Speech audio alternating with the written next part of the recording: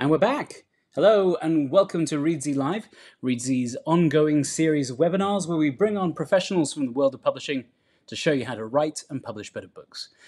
Today, my guest is Paul Bradley Carr, an author who we have had on Reedsy Live before. He's a memoirist and a debut novelist who dropped his first novel last year. He may talk a bit about that, but mostly we are here to talk about memoirs and specifically how to make your memoir one that is one with commercial viability. Or not. We'll sort of get into that in a little bit. While we're waiting for Paul to join us, like a little bit behind the curtains, he's already with us, but I'm not bringing him on for a few minutes. Just say hello, where you're from. It's good to see where everybody's hailing from right now. I see Sue from Australia in her PJs. Fantastic. I wish I was as well at this point. Catherine from London. Hey. Oh, by the way, if you're not familiar with me, I'm Martin from the London team here at Reedsy. Reedsy is a publishing network that joins up authors with the best publishing talent in the world, maybe.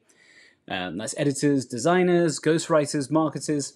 If you need people to help you publish your book, we're here. Head to reedsy.com and check us out. But we're going to bring on our guest in just a few minutes, and we'll be talking about how to make a memoir with commercial potential.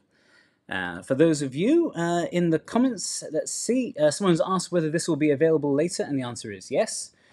With this very page here on YouTube, you can come back to it anytime and rewatch it. Also, if you go to Reedsy Live's website, we'll be adding a transcript there in coming days. So if you're unable to follow or you prefer to read stuff, that is your option.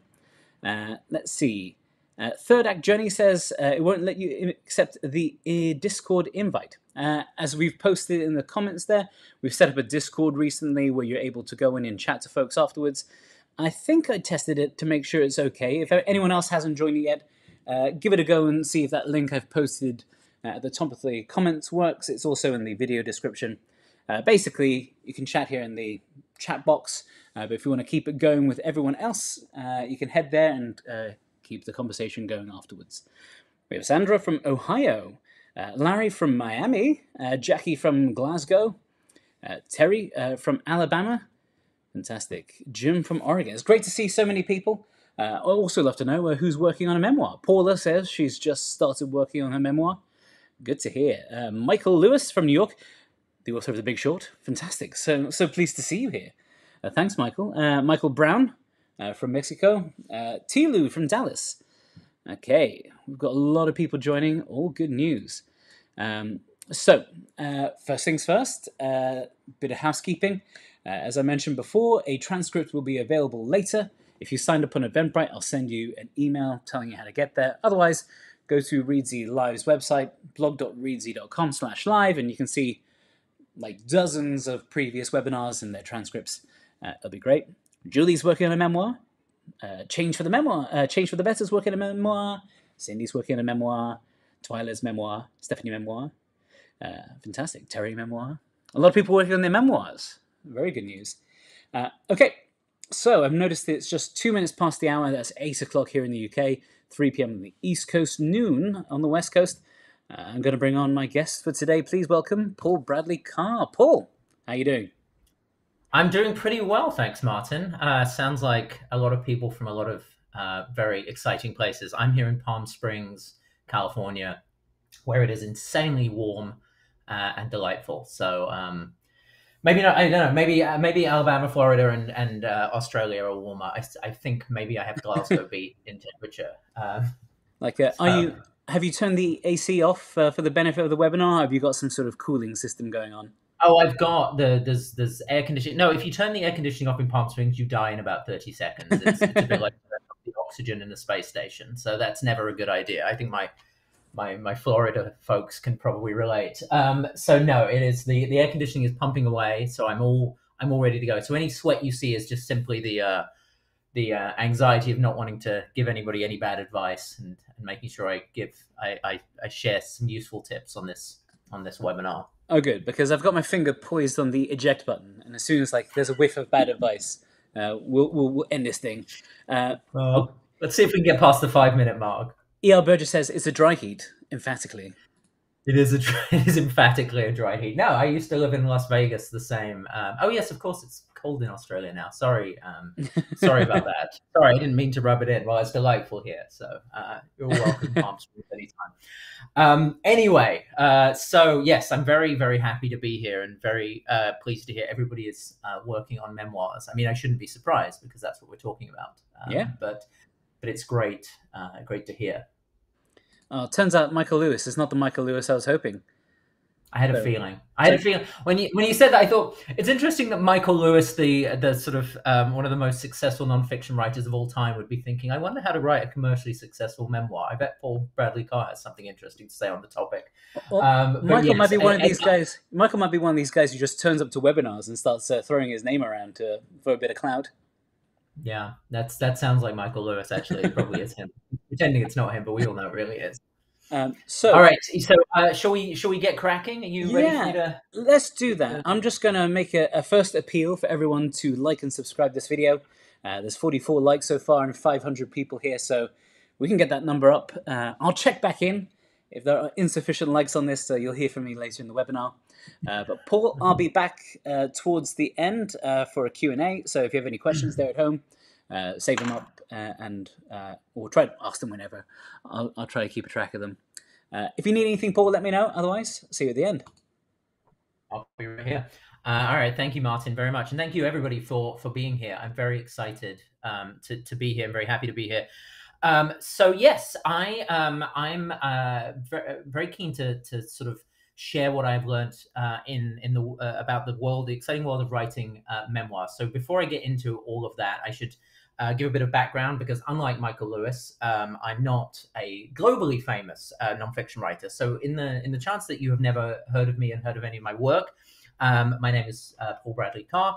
I have written and had published, maybe 14 books now, of which 3 were memoirs. 2 of them were published by big publishers. So a couple of them here. But I'm not trying to sort of promote those, so I'll just put them away. Two were published by big sort of publishers, parts of Hachette, and then one was published by a smaller independent publisher. So I've learned a lot about writing memoir as a memoir writer. But I've also been a publisher myself. I've run a couple of different publishing houses, one in the UK, one here in the US. And I've also, and during that time, we published a decent amount of memoir. And then I'm also an avid reader of memoir. So I come at it from all different angles as someone who's written memoir, someone who's published memoir, and then also someone who loves memoir. So that's sort of my bona fides and where I'm coming from. But I want to give a couple of sort of caveats of I'm not somebody who currently actively publishes memoir. I'm not someone who's going to be able to publish your memoir. But equally, anybody who tells you that they have the secret of what's going to be the next big memoir is lying. It's much like with anything in publishing, anything in media. There's a lot of people just doing their best at guessing what the market is going to like. And so nothing I say should put you off writing your story. And if you at any point think, no, he's just wrong. My memoir isn't like anything he's describing, but it's going to be a huge hit. You may well be right. Every single book I've published and pitched has been rejected by at least one publisher, sometimes many dozens.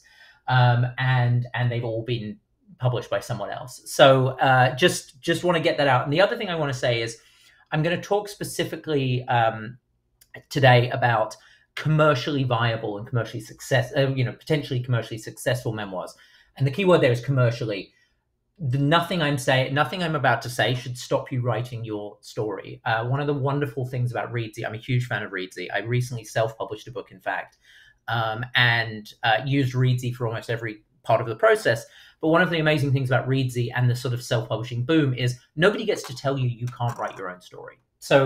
So what I'm going to talk about here is what makes a potentially commercially viable memoir, and how to know if the story you're writing might be one, and how also to hopefully optimize, for want of a less clinical word, your memoir to give it its best shot at finding a publisher, well, finding an agent, finding a publisher, and then finding an audience of readers at the other end. So, with all those caveats out the way and all that sort of framing out the way, I want to start by sort of framing what we mean by a memoir, because it seems obvious, but I recently started teaching a course, an online course about how to get published, how to publish, how to self-publish, but also how to be commercially published. And a lot of the people who took the course are writing memoir. And what I realized early on is there is quite an amount of misunderstanding about what memoir is and what successful memoirs are. And part of that is I want to clarify the difference between the broad category of autobiography and the specific category of memoir. And what I mean by that is a lot of people, when they think of memoir, they really are thinking of autobiography, by which I mean they're thinking of a story that starts when they were born and ends wherever they are now, whatever age they are now. And that's the criticism you will often hear when people, see these sort of 25-year-old, 30-year-old writers getting deals to write memoirs. And people say, how can a 25-year-old write their memoir? They're only 25. They haven't even lived. You write that when you're dying and when you've lived an interesting life. But the truth is, that's because that's an autobiography. To me, anyway, an autobiography is the story of your entire life. A memoir, and a successful memoir, is generally very focused on either a particular slice of your life or a particular theme of your life. And that's what I'm really interested to talk about today. And that, to me, is the biggest thing to understand if you're going to write a memoir that's going to be commercially successful, is it isn't simply enough to sit down and write the story of your life. Because this is where the great thing about memoir is it's both the easiest and the hardest format to write in. And by that, I mean, everybody, every one of us on this webinar has a life, and interesting things have happened to all of us. Sadly, traumatic things have happened to all of us. We've all lived through a lot of that in the past few years of pandemic and other things. But that doesn't necessarily mean that it makes for a good memoir. And so I want to try and be as clear as I can when I'm talking about memoir. What I mean is a book that tells a particular aspect that shares a particular aspect of your life that will be helpful to others. That will tell a specific story that has a specific theme, and that ideally can be applicable and helpful to others. So I'll give some specific examples from my sort of back catalogue. And then, yes, we'll talk about what makes specifically a good memoir. So, for example, I wrote my first memoir when I was 27 years old. And objectively, that's not old enough to write the story of my life. But the story I wanted to tell was a very specific part of my life I had lived in my late 20s. That is the story of a lot of people in their late 20s at that time. This was, 15 years ago.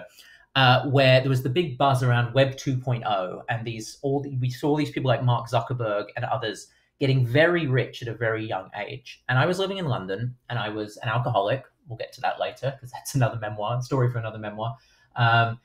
Drinking my way through London, writing about the technology world for the Guardian newspaper.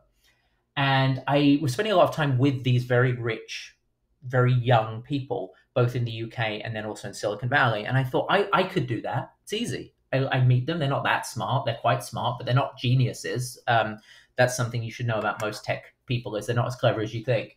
And with the arrogance of youth and everything else, I thought I could do that. So I quit my sort of journalism job and decided I was going to build the next big startup. And obviously, during the course of that, I learned it's much harder than it looks. And I am not in any way, I was not in my 20s as an alcoholic. I've been sober for more than 10 years. But in the time, I was not built for doing this. And so by the end of it, by the time it all came crashing down, I had a very specific story that I could tell about what it's like to be a sort of arrogant 20-year-old thinking you can be this next Mark Zuckerberg, which a lot of people were feeling, and actually how hard it is.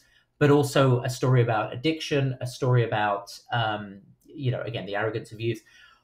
All of those things were applicable to lots of people, were relevant to lots of people, and I felt were a good enough story to tell, and a publisher agreed. My next memoir was about a time I spent living in hotels, and I figured out a way to live in luxury hotels around the world for a very for less than it cost me to live in London. People who live in London can probably relate. But I figured out a system. My parents are hotel managers.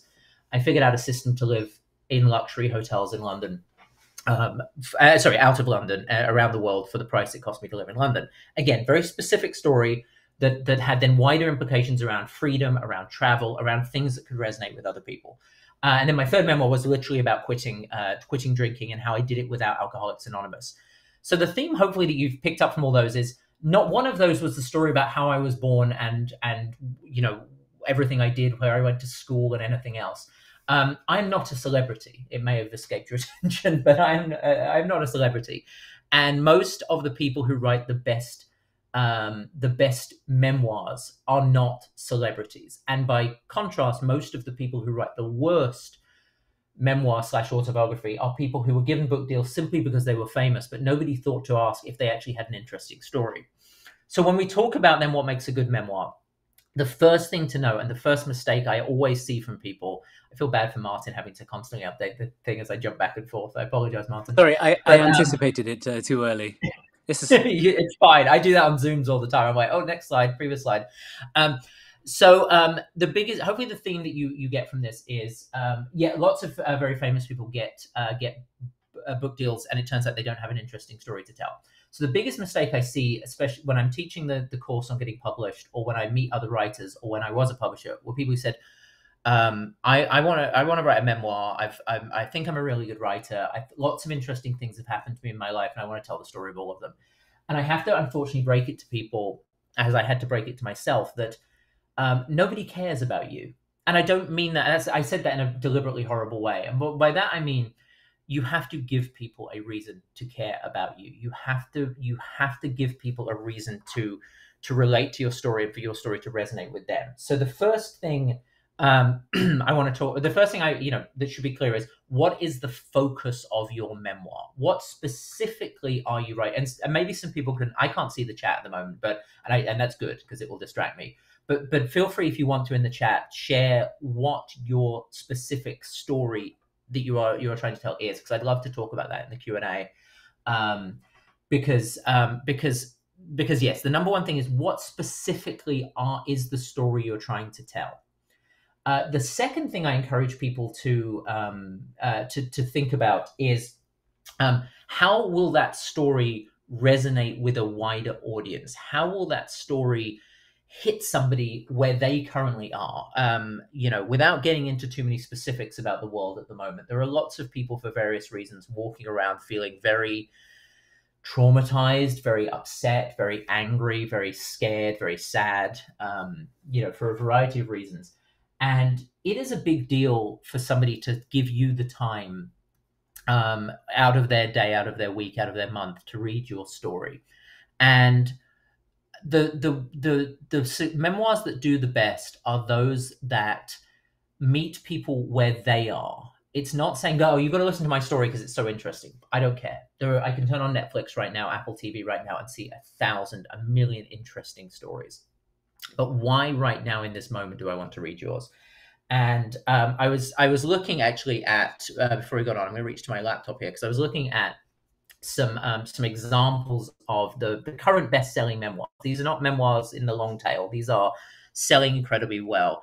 Full disclosure, I haven't read all of these, and I'm making no judgment on the quality of the book. But I am saying these are currently sort of in the best-selling list. And I pulled out a few. One is Bookends by Zibby Owens, which is a book. It's a memoir of love, loss, and literature. But what it really is it's a memoir of motherhood, and of somebody who used books and reading as a way of learning what it means to be a mother, and how to sort of succeed as a mother. And the trauma, I think, a lot of so my day job is I work, I help my partner Sarah run a site called Chairman Me, which actually started out called Chairman Mom. It was a community for mothers. So this working mothers. So this book resonated with me, and it just hit me in terms of how many of us can relate to this idea of, when we feel like we're struggling, we reach for a book, or we reach for literature, we reach for fiction, and reading as a way to try and help us understand the world. And a memoir of that just grabbed me. I just thought, I'm not a mom, maybe obviously I'm not a mom, but it just grabbed me, and I can imagine how it immediately grabbed millions of other people who don't know who Zibby Owens is, but immediately could relate. And then another one I have to remind myself of the name. The Tender Bar was the other one that jumped out at me. I haven't read this, but it's very much on the opposite side of the spectrum. It's a memoir of masculinity, really, written by goodness me, I should have remembered this. Written by J.R. Moringa. Sorry, I'm probably butchering his name.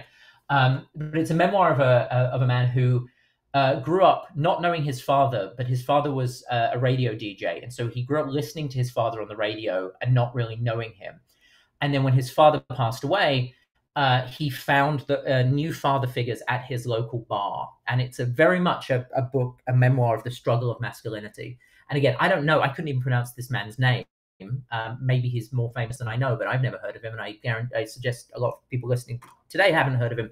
But that story resonates of just like looking for male sort of figures who can be role models, and a lot of the struggles around sort of toxic masculinity, things like that. So the second question, once you've established what is the specific story, and again, this isn't a memoir about a guy's entire life, it's a memoir of his struggle to find these father figures told through a very specific lens. Similarly, the book about motherhood through reading, very specific, but again, with a very wide audience. So a very wide potential audience, it resonates with people. My book about living in hotels, there weren't many people living in hotels when I wrote that book. There aren't many people living in hotels now. But the idea of wanting to escape, the idea of wanting freedom, the fascination with the world of luxury hotels, and the dream of thinking, could I do that? Could I live that life?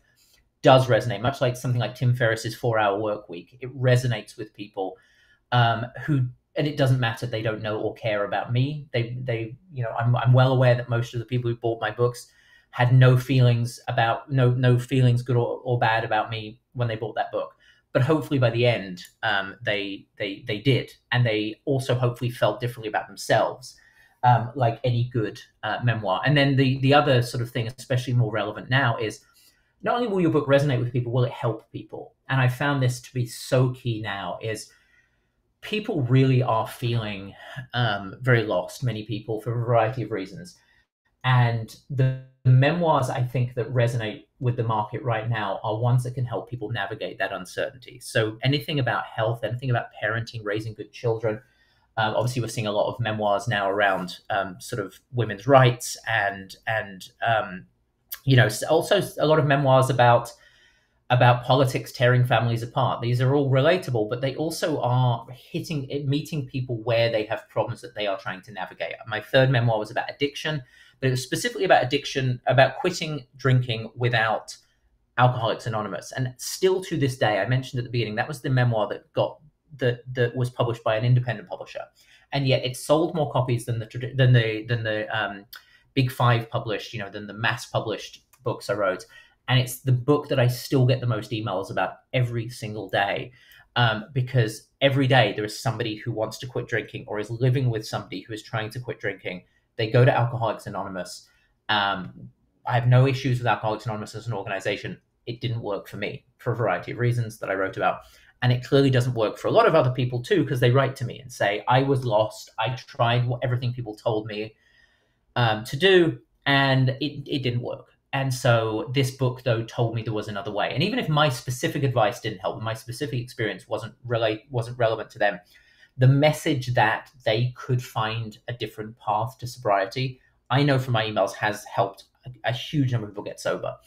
So if you're thinking about your memoir, if you're thinking about your specific story you're trying to write, and you pass it through those three tests of, is there a specific focus on what the memoir, what the specific story I'm trying to tell is. It's not just the whole story of my life, unless you are a massive celebrity, in which case, thank you for coming to my webinar. Michael Lewis. Is it relatable and applicable to a large number of people? Is your story a good avatar for others' stories and other struggles? And then the third question is, can it either directly, by specifically giving good advice, or indirectly by giving people support and an understanding of the world that will help them navigate their own, can it help people? If you say yes to those three things, then you're on a very, very good path to having a commercially successful memoir. Now, I should say that doesn't mean, and by the way, if you said, well, no, but I have a lot of YouTube followers, or no, but I have a lot of Twitter followers, you are probably not on a path to a successful memoir. Now, you may have a publisher dumb enough to see that number of Twitter followers and take a roll of the dice.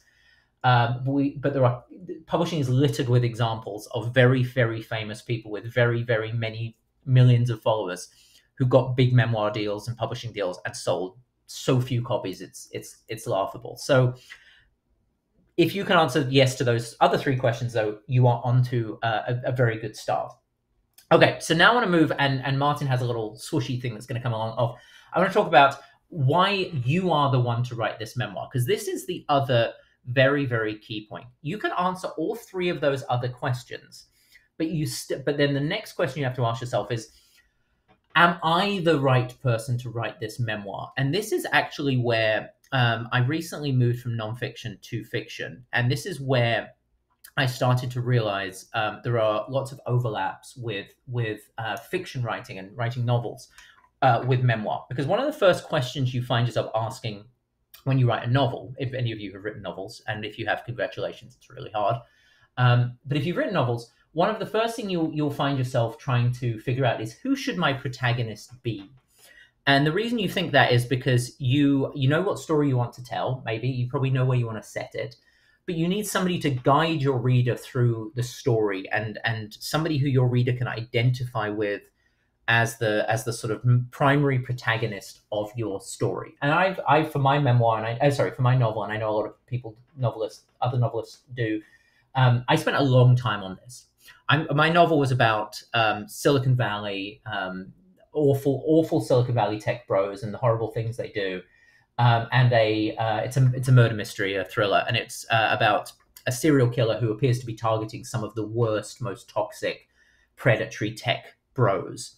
And my protagonist, I knew I needed somebody who understood the awfulness of Silicon Valley, but wasn't necessarily so enmeshed in it that they were in denial about it, but could sort of pass through that world and could get into places where others couldn't. And there's a reason why so many people choose as their protagonists in novels journalists and writers. And lo and behold, I realized mine should also be a female journalist who was about to quit because of all the toxicity. And suddenly this person is killing all of these toxic tech bros. And she finds herself in this struggle of, on the one hand, she's a reporter. She's somebody who's supposed to fight for truth and justice and live the American way, maybe. But on the other hand, she kind of goes, good, glad somebody's killing him. I tried to take him down and it wasn't working. And so this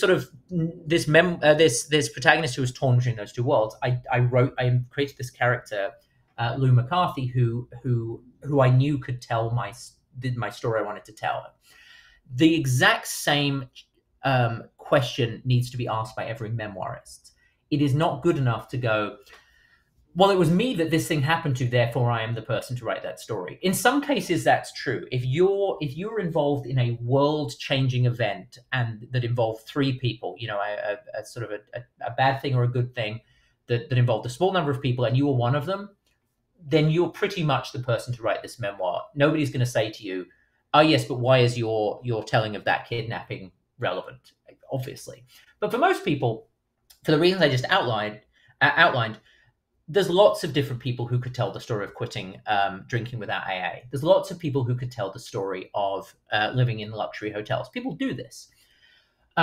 Using the hotel memoir as an example, I thought long and hard about this and tried to think, why am I the one to tell the story of somebody giving up their house in London and going to live in luxury hotels? And a few things. The reasons I answered my own question was, first of all, I wasn't rich. I didn't have any money. The reason I had to leave London is because I had no money. So it was about thinking, how could I do this on the meager budget that I have from my job as a writer, as a sort of struggling writer? How could I do it on a budget? So immediately then, if I was somebody who was rich and I wrote a book about living in hotels, no one would care. They'd say, yeah, anyone who's rich can live in luxury hotels, you jerk.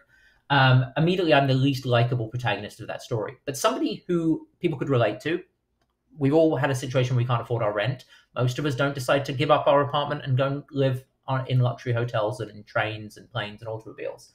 The second thing is I grew up in hotels. My parents are hotel owners. Oh, that makes me sound incredibly rich. I'm sorry. My parents were hotel managers, and then finally they semi-retired and bought a small hotel that they then ran for best part of a decade, and then they've now retired. But I spent my entire life in hotels, either as the son of parents who worked at quite high-end hotels, or then as the son of parents who were struggling to build their own eventually very successful hotel. So I knew hotels inside and out.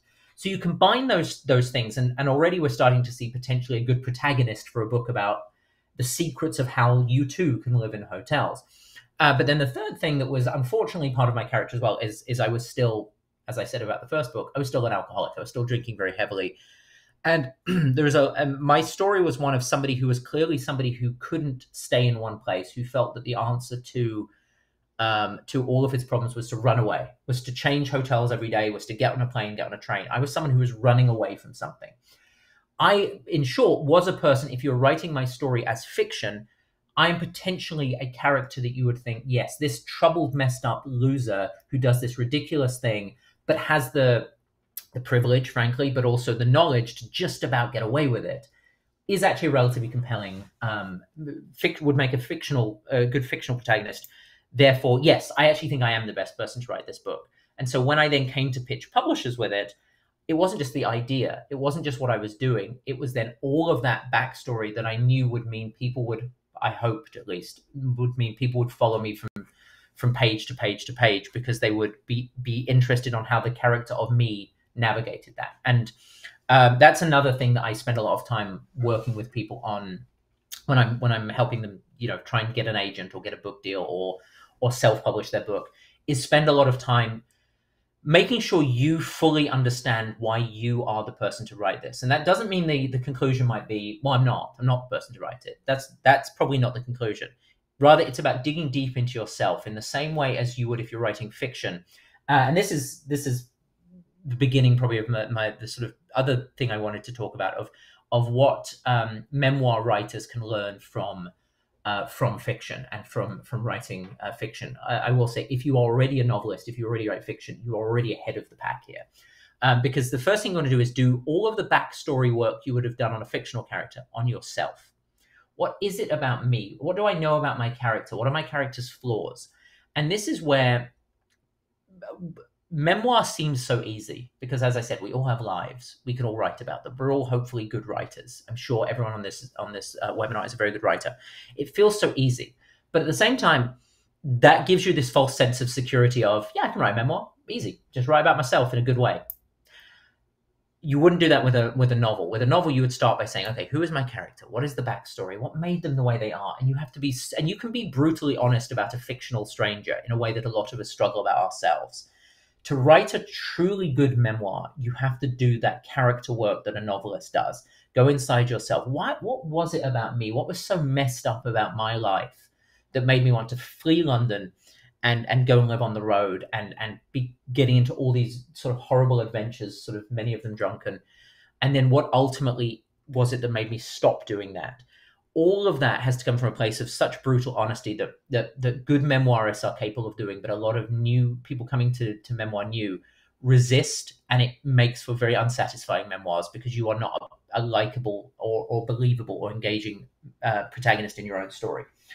The other lesson, moving then to other lessons to learn from novelists, and this is sort of, again, a thing that people sort of get wrong a lot when they confuse autobiography and memoir, is in a good novel, every single scene is doing something to drive the plot forward. That doesn't mean every scene is action, drama, somebody getting killed or murdered.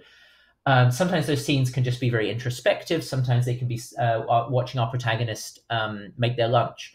But in every single, even in those scenes, we are learning something about that protagonist. We are learning something about who they are.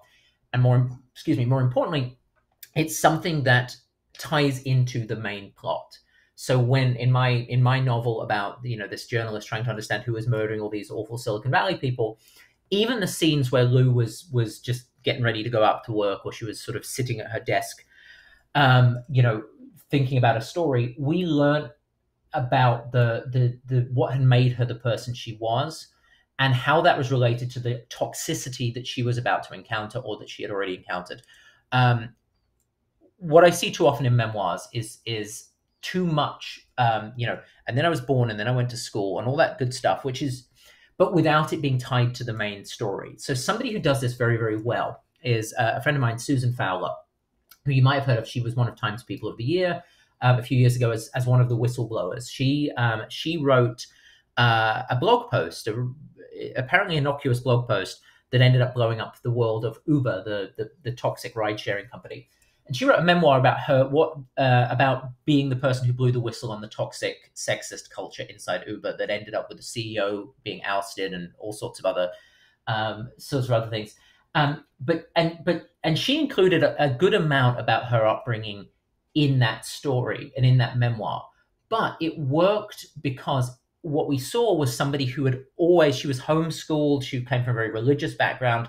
She rejected all of that. She got herself into a very high-end university, was a brilliant engineer, computer engineer. And her upbringing and her resistance to her upbringing told us everything we needed to know about what made her the whistleblower today. My upbringing as someone who grew up in hotels was relevant. I'm not saying don't talk about that, but ask her for every scene, for every fact, for every line, for every word, is this driving the story forward? If not, you might be accidentally writing autobiography, in which case, again, you're going to find it much harder to sell this story to a publisher. It's also going to make readers skip. They go, I don't care where you went to school. There are tricks you can do.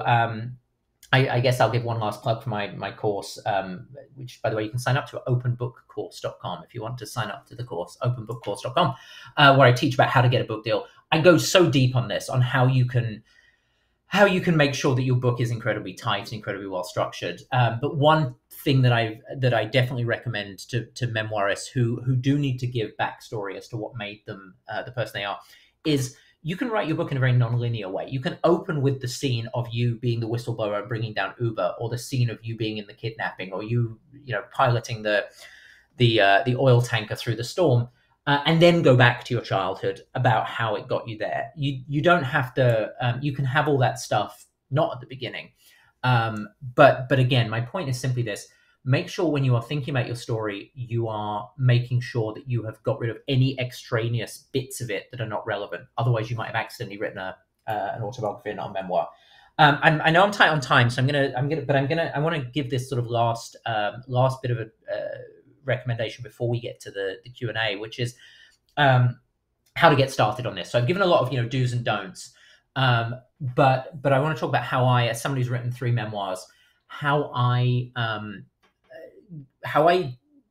run myself through those tests I just gave you of how to write a good memoir. So the first thing is I literally just asked myself those questions. Like when I was thinking about writing the book about living in hotels, I had already been a publisher by then, and so I knew a lot about what had worked and what hadn't worked. And so I asked myself, what is this really about? And the first 5 drafts of me trying to just sit with a piece of paper, say, okay, is it the story of this, or is it the story of this? A technique I find very helpful is trying to write the back cover blurb of your book. Or even better, trying to write the summary you would say to somebody if they said, well, what's your book about? Because you can get in a real tangle and go, well, it's the story of my life, and I guess it's really about this, and then I did this, and the person's already wandered off. It's a story about my attempts to become a .com billionaire and failing disastrously at the age of 25. That took me about 100 different attempts of trying to say it was really a story about London. It was a story about people. It was a story about drinking. No, that's the story. A story about how I quit drinking. Sorry, how I quit London and decided to and figured out a system to live in luxury hotels for more than 5 years, and what I learned about the price of freedom along the way. It's not great, but once I had that sentence locked down, then I knew I had a memoir, because I knew a potential for a memoir, because I knew who my protagonist was, me, why I was writing it. I'd done the character work, and I knew how to explain the book. So the first thing I'd recommend to anyone writing a memoir is, can you write that one sentence that will engage people in the way that hopefully some of you were engaged by me saying those sentences. Then you do your character work, and then the final step, and the good news is you have to do this anyway, is to then to write the proposal, is then to write the breakdown of what will chapter 1 be, what will chapter 2 be, what will chapter 3 be, what are the key beats to this story, again making sure they're all relevant to the bigger theme you're trying to talk about. Many of my worst book ideas have been fortunately wiped off the planet at this stage, where I think I have a great idea, I think I have a character, I think I have a theme, I'm the one to write it, and I start doing the chapter listings, and I get to chapter 4 and go, and that's about it, really, I've got nothing else. So that, fortunately, and I definitely don't have time on this webinar to talk about the publishing process, but anyone who's ever pitched to an agent or to a publisher will know, for nonfiction, for memoir, you are going to have to do that anyway. You're going to have to write a sample chapter and then a breakdown of the rest of the chapters. So doing that early in the process is a great way to filter out, does this have the steam to be a memoir? Okay, I've talked nonstop for a good amount of time, and we're about at the point where Martin said I should pause for Q&A. So given that, I'm going to pause for Q&A and see if anybody wants me to dig deep at anything, and if anybody's even still here listening. Who knows? Oh, we've got plenty of people. There's still 660 people on here. And 202 likes. The like train slowed down towards the end. But if you enjoyed the presentation... that happens with me, frankly. A couple of minutes in, and the like train goes off the rails. And the dislike train falls into the station. But that was fantastic. Folks, if you're there, we'll stick around for a Q&A, so do send in your questions. We have some people throwing in their sort of concepts. I'll share them here. Oh, I want to hear some of these. Yeah. I said earlier on, I'd love to hear some of your stories. I so enjoy this. How I overcame multiple amnesias, how it changed my life for the better, and how and can help you now as you encounter memory problems. This is, right there. First of all, multiple amnesias is already, wow. I'm, and it's a bit like what I was saying about, finding an engaging protagonist. Is when you hear about the protagonist, you're like, I want to know more about this person. Like somebody who had multiple amnesias, we're all starting to, everybody I'm sure of the 660 odd people on this are starting to think, what must that be like? What caused that? How would I deal with multiple amnesias? I think it terrifies a lot of people, the idea of amnesia. So I think already you've got a compelling protagonist and a good answer to the question of why you should be the one writing this. But then, as I said, you've got somebody who, this memory problems are things that affect, I would say, all of us. We may not all have multiple amnesias, but what somebody who has suffered with the most extreme type of memory loss can teach those of us as we get older. I'm in my 40s, so I'm not going to pretend that I can relate to some of the sort of real memory issues that people deal with, but we've all had relatives, and we've been people who have suffered with real memory issues as we get older. And knowing how somebody who had that forced upon them survived is a fantastic idea for a memoir. So it fits all of them. As Susan says, how I overcame a traumatic injury and how to navigate an anti-disabled world. This anti-disabled world piece of it is I think something that is so interesting. And I think, fortunately, hopefully the world is Susan would know, but hopefully the world is, if not getting better, because it is still, I suspect, an anti-disabled world, we are at least increasing to a point where we're understanding this is a conversation we need to have, which is a baby step of a baby step of a baby step. I understand that. But I do think any memoir that meets people at a time when they're thinking, how can I do better? Because I am very privileged in almost every way, and I'm very aware of that privilege.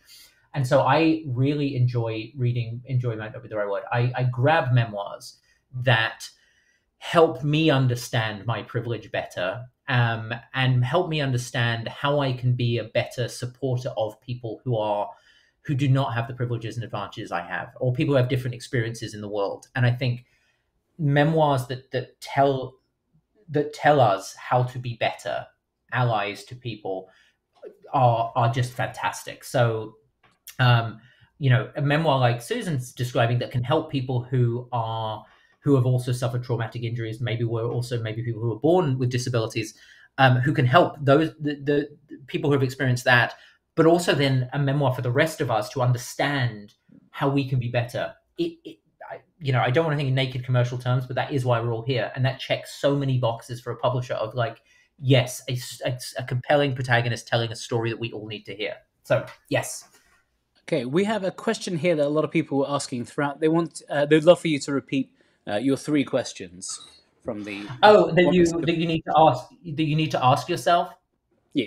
Okay, sorry. So, and assuming if this isn't what you meant, stars on the horizon, please tell me. But I said the sort of 3 tests you want to ask yourself when you're thinking about if your memoir is going to be commercially viable, potentially commercially successful, is what is the focus of the memoir? What is the focus of the story? Because just a story of somebody's life beginning to end, unless they are world famous, and even then maybe not, that isn't going to make a compelling, for a publisher or a reader, make a compelling memoir. What is the focus? Is it, what slice of your life and your lived experience is it that you want to talk about? The second then, is that relatable? How is that relatable to others? I guess there's 4 questions actually. One of them is, how is that relatable to others? And then you can stick onto that, how will it help others? It isn't good enough to just write a story that has a great focus if in memoir it isn't relatable to other readers, if it can't help them with their experience in their lives. And then the third one was, why are you the person to write it? What is it about your experience? And this is where you have to dig deep into yourself. It isn't about you're not allowed to write this story. It's about what is it about you as a human that makes you the most compelling narrative for this specific story about this specific thing. And those are the 3 tests I would go through before I even thought about pitching to a publisher or an agent, because they're going to be asking those questions.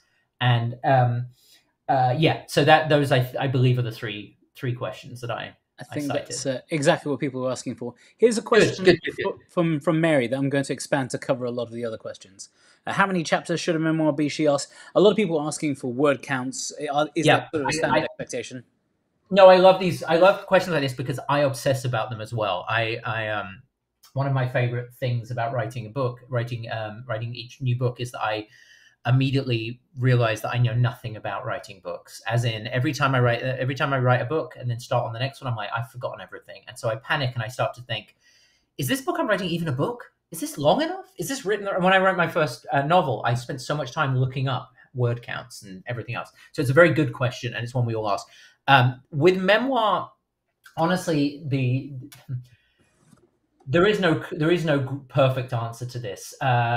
There are many memoirs that are very short because they are trying to give people advice and information very succinctly, and it's and so the form lends to, the message allows a 40,000 word, 30,000 word memoir. That's rare. Mine, I believe both of mine were 90,000, which is somewhere between 80 and 90,000, which is, not dissimilar to the length of a novel, of an average novel.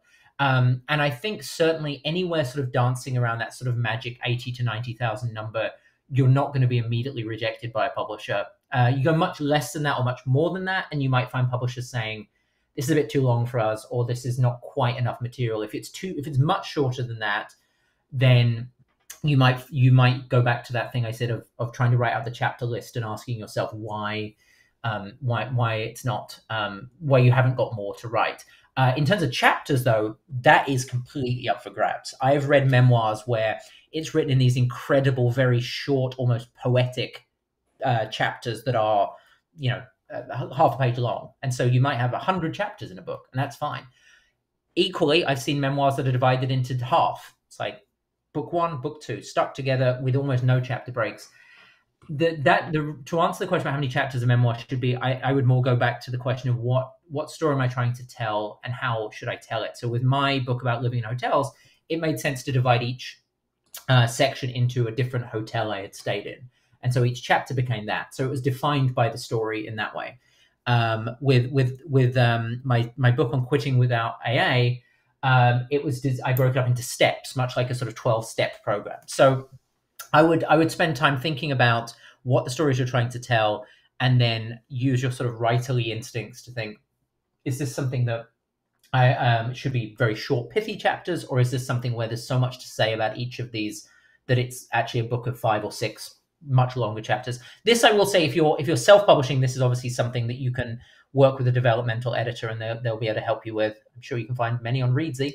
But if you're working with a more traditional agent or publisher, they will be able to give you some guidance on that and say, yeah, I like this, but I would be breaking up the chapters more. I don't think getting that wrong. I don't think getting the number of chapters wrong when you pitch a novel, pitch a memoir is gonna cause you any problems. And a good agent will guide you on fixing that.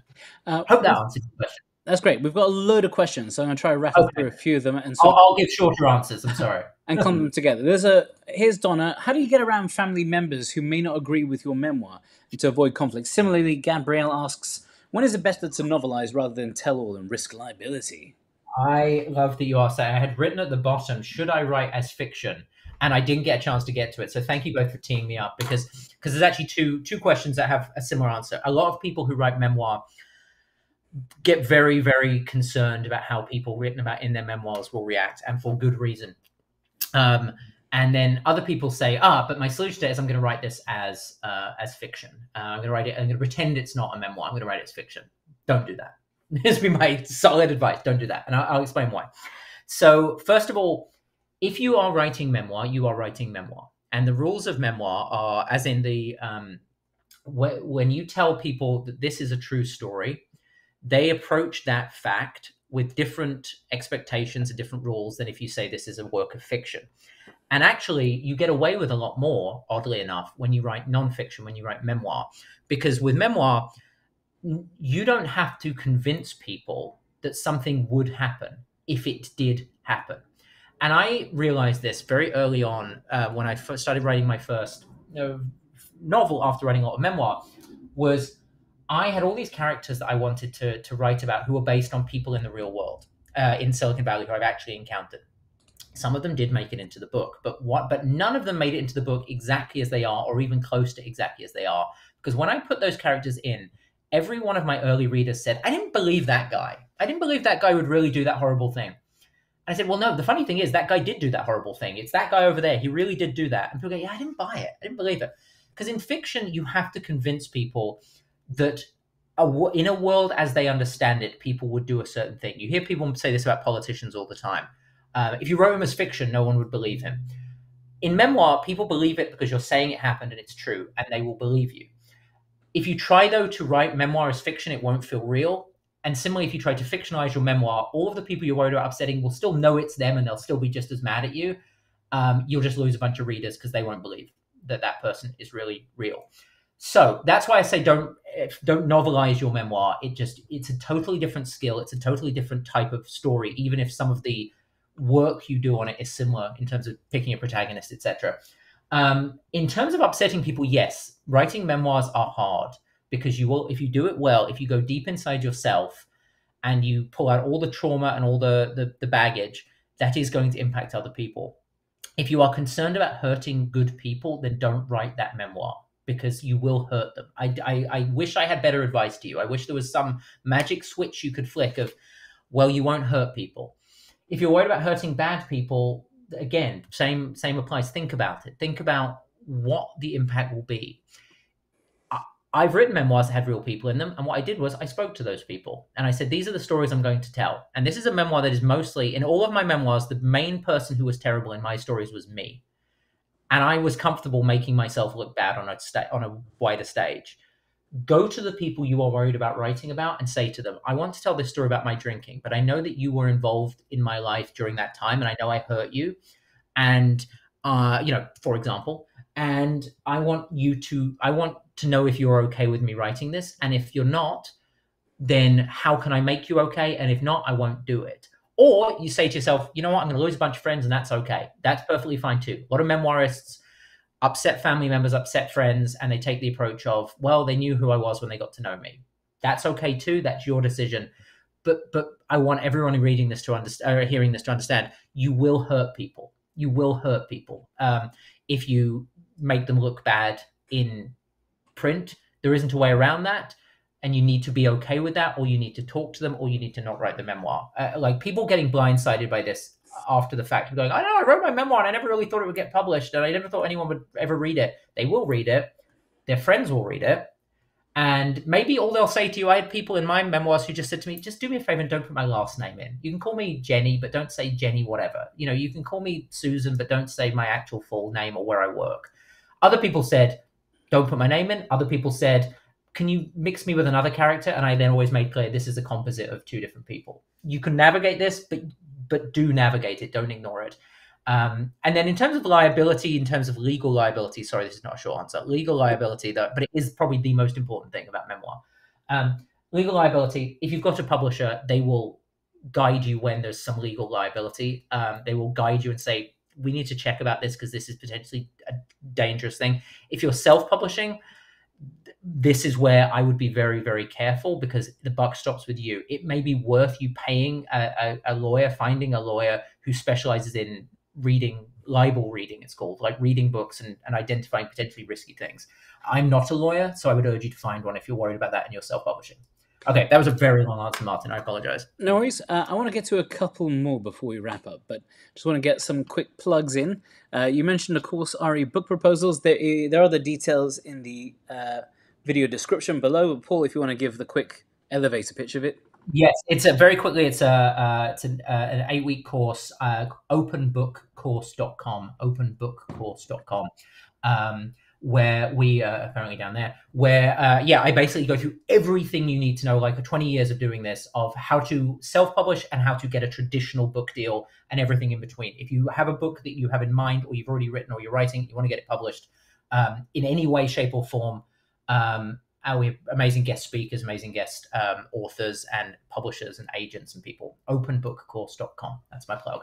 Cool. And also to quickly plug Reedsy, people are talking about finding editors to help them on their memoir. We, of course, are a marketplace where you can hook up with plenty of great editors, many of whom have worked on best-selling memoirs or successful cult memoirs. Just head on there, put in memoirs as your genre, editing, and you can get folks to help you sort of guide the structure while you're writing, everything down to copy editing and proofreading. So sign up for I used Reedsy to find a lot of people for my novel that I self-published, and it got a starred review in Publishers Weekly. So that's a good ad for Reedsy, I think. Thank you to my Reedsy sourced editor for saving me from disaster. So yes, Reedsy. We have a question here that Leslie asks, as someone who has worked with both an agent and an independent publisher as your path to publication, would you say one path over the other is preferable to seek? I love the phrasing. No, I've worked with all three. In fact, I've done independent publishers. I've done like small indie publishers who are traditional publishers, big publishers, and self-publishing. All three of those pathways. No, it depends on the book. Memoir, for my two memoirs, it was big publishers. They did great. I love my big publishers. The indie publisher took a chance on the book about quitting without AA, and it was the best-selling book I've done. And then the best-reviewed book I've done was my self-published novel because nobody wanted to publish it. I couldn't find an agent, couldn't find a publisher. I thought it was good, and I published it, and then it got a starred review and all the rest of it, and sold a bunch of copies. And now I do have an agent, and now it's being published by Penguin Random House around the world. You can take whichever path, and it can still end up in where you didn't expect it. It's really about. I always recommend trying to find an agent because why not? Find an agent for something. If you find a great agent, they will save you a lot of work and maybe get you a lot of money. But I have self-published and I love it. And I love my experience self-publishing a novel. So no, but if you take openbookcourse.com, we go through this exact question of how to know how your book should be published. Also, if you head to the Reedsy Live homepage, Paul did a webinar for us last year that was precisely about that. I did. I forgot about that briefly. It was fun. Yes. Go and check that one out. Here's a quick one that's about sort of writing logistics. How do you avoid using I constantly in a memoir? You don't. It's a memoir. It's got like me is in the word memoir. I think, I'm not to be flippant, but people expect when you write a memoir that it's about you and it's written in the first person generally. So don't lose sleep over it. But from a purely writing, as somebody who's been a writer for a lot of years, obviously you want to make the language as compelling as possible, and you don't want to just start every sentence, I did this, I did that. So I would always encourage people to mix up their writing and to be sort of artful in word choices. But if avoiding talking about yourself in a memoir is a bit like avoiding eggs in an omelette, I wouldn't worry about it too much. Yeah. It's Well, I want to read about you, so yeah. that's I. From a technical writing point of view, I know it could be a bit like that, but I think there is a difference. I know some people who, whenever they write in the first person, insist on filtering everything. I saw him walk through the door, then I saw him put the cup down. Yeah. No, Where start a good. I was just looking. I was just grabbing a random page in my in and bringing nothing to the party. And there's only on this page. There's only one sentence that begins with I. And I, the opening line to this chapter is a confession. And then I went to something else. And then another line is another paragraph opens with a quote from someone else. And then I said, in what turned out to be, so there's lots of ways to avoid the first person, the I, but again, I would recommend just reading a lot of other memoirs and see how those authors do it, because yeah, you don't just want a list of things you did. You can that's a list. Peter Schweiger asks, how do I turn my daily diary into a memoir? It goes back to 1981 as I ran a firm making custom footwear for those usually with foot and leg problems in London. So I guess it's like he's got absolute decades worth of raw material that he's looking to share. And this is where, yes, and this is a good example of where, it's going back to that initial question of what is the story you want to tell? Because the diary of from 1981 to today, my goodness, how much has happened in the world in those dates, and how much will you have seen? And but it sounds like the beginning point here is this running this company, making custom footwear. What is the story inside that you want to tell? What is it about that experience running that company? What did that teach you about the world, and how might that resonate with other people? Is it a book about entrepreneurship? Is it a book about how the business world has changed from the 80s to today? Is it a book about making a company that helps people with health issues? Identifying, and then again, going back to that other one of my three questions of why are you the person to write this? Because lots of people have run companies in that 40-year span. But what is it about your story, about your company, and about you that makes you the person to tell this story? So I would almost say everything I've said up until this point is very applicable to this. So it sounds interesting. It sounds like you've I'm sure seen a huge amount. And daily diaries are obviously the memoirist's dream.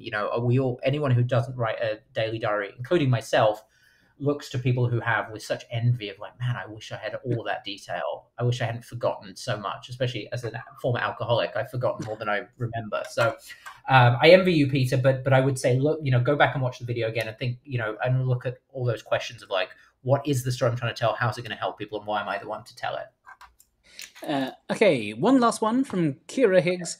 Paul, was it hard to have editors mess with your voice? How do you feel about giving up the IP?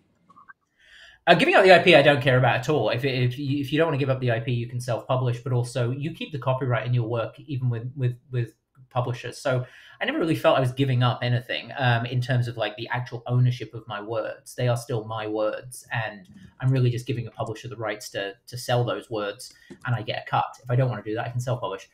The other bit of the question though it was hard. Yes, a good editor will not mess with your voice too much, because it is, especially in memoir, it is your story. But I did have, with my book about quitting drinking without AA, I did have a number of the editor I had who had edited for like the New Yorker and like huge publications. I had so many running battles with her on just words I would not use, and one of them was got versus gotten. And any Brits Americans use the word gotten in a way that Gotten, in a way that Brits tend to use the word got. And it sounds so silly, but my editor was fixated with changing every time I said I'd got this or whatever to I'd gotten. And I said, I wouldn't say that. That isn't me. That isn't my voice. It's so trivial, but there is something about having an editor tell you that your own way you speak is not how you speak that is infuriating. All I would say about it is good editors will listen to you, and they will understand the story you're trying to tell, and they certainly shouldn't be messing with your truth. They shouldn't be messing with the things that happened, but they will generally try to understand and respect your own unique voice, because otherwise, why are they publishing you and not someone else? But that said, there is a bit where you do need to swallow it sometimes and say, you know what? Is this the hill I'm going to die on, got versus gotten, when I'm allowed to write everything else I want? So sometimes it is just take a deep breath, put your ego on a shelf and say, okay, I understand why you're saying this, and I understand it will be jarring to the majority of Americans reading this. that ship has sailed. And then lo and behold, I've now been living in the US for nearly 15 years, and I'd probably say gotten anyway. So they were right in the end anyway. I should say last thing, if anybody didn't get a chance to answer their question, or if anyone wants to know more about the course or me or anything else, I'm always happy with people emailing me directly. Paul@paulbradleycarr.com is my email address. I can't promise I'll reply to you super quickly because I tend to then get swamped with emails. But if I didn't get to your question, or if you didn't want to ask it publicly, Paul@paulbradleycarr.com. I would love to hear from you at any time. Fantastic. I'll try and reply, I promise. I've just put that in the comments. However, also, if you'd like to continue the conversation with your fellow attendees, we have a link to our Discord, both in the video description and at the top of the chat box. I'll be hanging out there for a little bit, so if you want to say hi, drop on by. Paul, I want to thank you so much. Once again, in the comments, have a look at Paul's course. It's coming up very soon. I hope we can have you back again at some point. Any last thoughts to leave the crowd on? Just to echo what you've said about, Reedsy is a fantastic platform that makes it easier than ever to publish books that publishers have, that maybe publishers would miss out on, and get more books in the world. So I'm a huge fan of Reedsy, and I appreciate you doing this. And then openbookcourse.com, I should get one more plug in for my course. It starts beginning of August, so I'd love to see any of you on that. But otherwise, it's such a privilege to do this, and I'm always happy to come back. Great. All right. See you all on Discord. Thank you. We're going to have another one, another Reedsy Live in a few weeks. Hope to see many of you there. Goodbye. Thanks, Mark.